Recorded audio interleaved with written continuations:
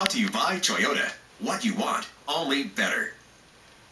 Up and at 'em, everybody. 6:09 on this Tuesday, and we thank you for being part of the family here on Live at Daybreak. I'm Scott Steele in the Weather Center. Dense fog out there and an advisory for most of us through 9 a.m. At 7 a.m., reduced visibility is about 52 degrees as we take you around the clock so you can plan your day weather-wise.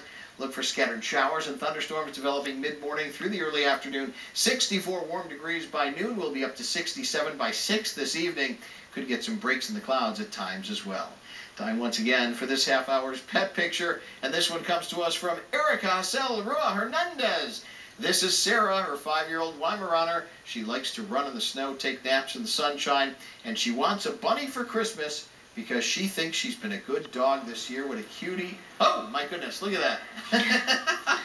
Thank you, Erica and Sara. Sara's ready for Christmas already? It's not even Absolutely. Halloween yet. Aren't they putting out decorations Yeah, right I now? suppose they're putting them out in July. Thanks, Scott. Good morning, everybody. I'm looking at the zoo interchange right now, and not any major problems on the roads except that fog, of course, that Scott's been mentioning, but we've been accident-free. It hasn't caused us much trouble yet. Just use caution as you head out the door this morning. About 11 minutes right now on southbound 43 from Brown Deer Road into downtown. If you're headed toward the zoo interchange, that's easy going on 45 southbound as well. Good Hope Road to the zoo takes you 9.